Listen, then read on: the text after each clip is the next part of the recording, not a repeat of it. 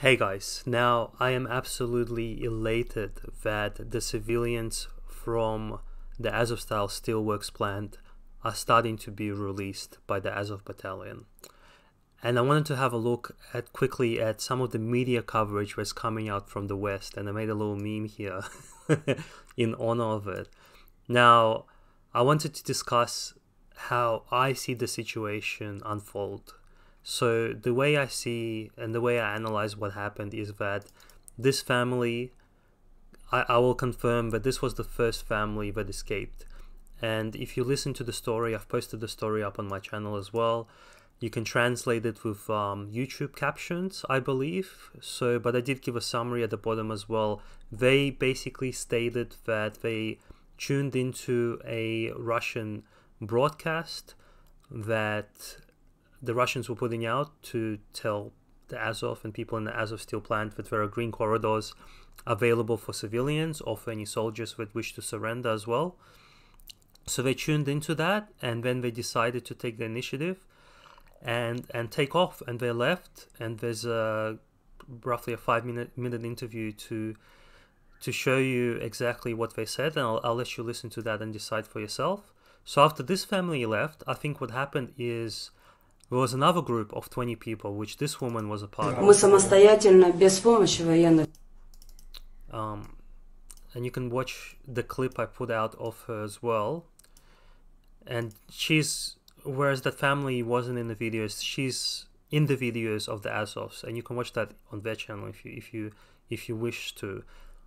And she confirms a similar thing, that they were kept there, they were threatened not to leave, if not outright told that they would have some harm caused to them by the fighters there. It was heavily implied, according to them. So a group of 20 people left after that initial family. This group left on their own.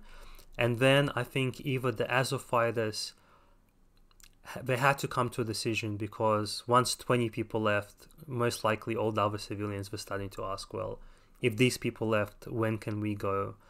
And the Azov fighters basically had two options. One of them was to, cause an accident for these people to happen and have these people never be seen again. And I'm glad they didn't go with that option, because I can guarantee you that option was thrown around by some people there. I'm gonna play in a video in a short while to show you why I think that. And thankfully they let another 25 people go, and now they've left a further 40 people out also. So thank God. I was so upset with the story, watching the videos that Azov put out to pull at the heartstrings of people. And yeah, man, I was upset.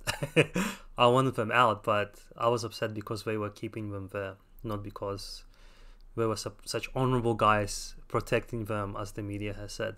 Now let's have a look at some of the spin. Now this story, earlier this morning, this was on the front page, but it's no longer on the front page, because I think they realized this story doesn't make Ukraine look very well. And it comes up, you have to look for it, but it's there. And this is the name of the article, this is the title of the article, and this article has been slightly changed. Let's see if this article has that certain phrase I'm looking for. No, it does not that I can see initially, but this Daily Telegraph is pretty much the same. It's like a copy of news.com.au, and this looks like the initial article that I read, and it has this phrase here, this phrase, radio silence on the evacuation situation, and this was put out by the Ukrainian government, that there was to be radio silence on the evacuation situation. Now if you Google search, it comes up over here with the original title, radio silence. And in fact, on news.com.au, radio silence was on the front page in massive brackets. So this was the initial title, but they quickly changed that around. And I wonder why they would want to keep radio silence. I wonder why they wouldn't want to mention some of the things these civilians that are coming out have to say. Now this is the article from the ABC, and they did get certain quotes from a woman down here, and the quotes they give are very generic. Obviously, it's gonna suck being under there. They put a bit of a Russian spin, you know, Russia bad, bombing them all the time. And by the way, I will get to this argument that Johnny FD and other people obviously put out, that none of this would have happened if the Russians didn't invade Ukraine. I'm gonna address that argument soon in a video, but this is the spin that they're giving, and this is the woman that they show. You can read this article. It's just fluff, basically. Just how terrible. Yes, it was terrible being kept there by the Azov battalion. I agree. That would suck. But here are some clips of this woman right here, and you can tell it's the same woman. But here are some clips that came out of her. Now we're only getting short clips. These clips are heavily edited by the Russians. Obviously, you know, they're gonna trim the fat, so to speak. Also, I'm not denying any of that, but nonetheless, you can decide for yourself. So here's this video. So let's have a look at what she has to say.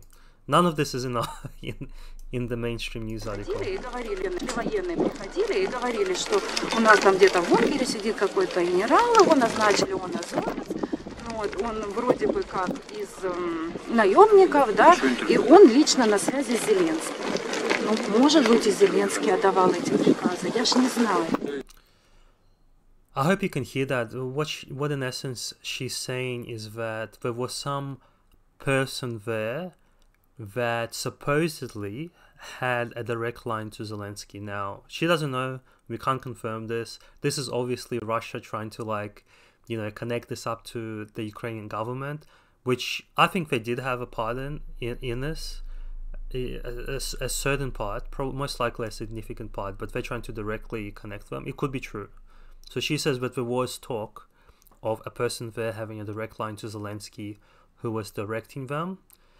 I don't know how much sway necessarily Zelensky has, but I'm sure he has a certain influence on the situation. But that's another video I will show you eventually. But here's another quick clip of this woman, and this is from the evacuations. And there's actually a couple of short interviews. But this one. Наверное, выехать. Даже автобусами еще сильных обстрелов не было, но они нас назад возвращали, не пускали. Мы же все возмущались, как вы можете нас удерживать, если мы добровольно, мы прятались от обстрелов. Нам было страшно, мы бежали, нас, например, сын туда завез, потому что мы как раз на конце Восточного живем, здесь вот на краю. So she says that even though there was very little activity in certain points, they still wouldn't let them go, and she was getting dismayed about how they could keep the Azov fighters, how they could keep civilians there, but in essence hiding behind them. That's what this woman says. Now, нам страшно было. Но они сами приходили и говорили, военные, к нам в бункер приходили азовцы и говорили, да, что мы вскрывали квартиры, мы туда заходили, они ругались на нас, что вы пророссийский город, вот мы заходим в квартиру, почти в каждой квартире российский флаг висит, ну это нам такое приходили, рассказывали. Честно говоря, у меня в квартире российский флаг висел, как украинский, в принципе, и мало у кого из моих родственников или знакомых он висит. Ну вот как-то у них была, у некоторых азовцев, которые к нам приходили, агрессия к нам, к мирным. Now, what that woman says, again, I hope you can hear it, I'm not sure about the sound quality, but what she says is that periodically some of the Azov fighters would come in and get upset and get agitated at these people and tell them, you guys are in this Russian-loving city, and when we set up our firing positions in the civilian buildings that we break into to set up our firing positions, we find lots of Russian flags and, you know, Russian paraphernalia there, so you guys are pro-Russian. And how I interpret this is that the Azov fighters were working themselves up, were trying to dehumanize the civilians that we were keeping in this plant, so that they could take them out. Either take them out, maybe they wanted to do other nasty stuff to them. But I think that's what was going on. So these people were trying to work themselves up into hating these people and wanting to basically kill them. Because I think they knew either at the back of their minds or the front of their minds, that when these people come out, the story that they would share would not necessarily reflect good on them. Now, I want to give credit where credit is due. They didn't kill these people, which is, that's, however little that is, that's something I can say for the Azov fighters. They very somewhat, very lightly redeemed themselves in my eyes, and I'm very happy they didn't kill them. So, and I don't want people to die. So we have to give credit where credit is due to the Azov fighters, that they didn't outright murder these people, even though they held them hostage and hid behind their backs to save their own skin, these heroes of Ukraine. And I think it's almost like the whole situation is almost like a metaphor for everything that's going on in Ukraine. if you think about it, but it's like tragic and sad, and in the end it's going to end up with I think Ukraine losing, but people have other points of view, and that's just going to drag the fight more and more, and it's going to create more horrible situations like this. I'm happy this situation is coming to a good, conclusive end. I don't know how many civilians suffered there, or how many people were killed throughout this ordeal, or how many people are still stuck. This family said there could be up to 300. I don't know if that's all civilians or it's a mixture of civilians and militants there, but anyway, I'm happy. Up to 100 people out. I'm really happy with that. Very happy. So I'll leave it at that. Thank you guys, and all the best. Bye.